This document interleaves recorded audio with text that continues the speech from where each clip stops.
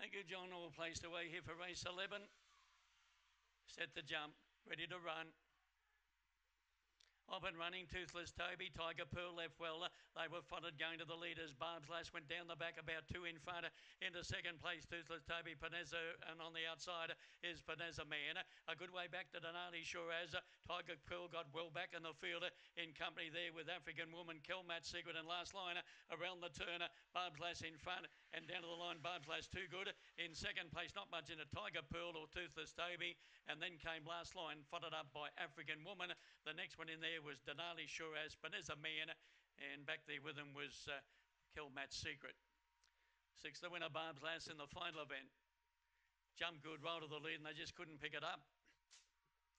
Second, number 5, Tiger's Pearl. It was right there at the first turn, got a check and got pratted back, running home strongly to get second, Tiger Pearl. The winner, number 6, Barb's Lass, by Lochinvar, Marlow Valley Glory, owned and trained by Warren Kelly. Second place to number 5, and that was Tiger Pearl, Collision Schizophrenic for Ron Bell, and 1 Toothless Toby, Cool Effort Marine Girl for Carl Miller. 3 was fourth last line. Now that winning margin was 1 1/4, 23.46, first section 11.21. So those numbers 6, 5, 1 and 3, and the winning margin was 1.5 lengths by a head.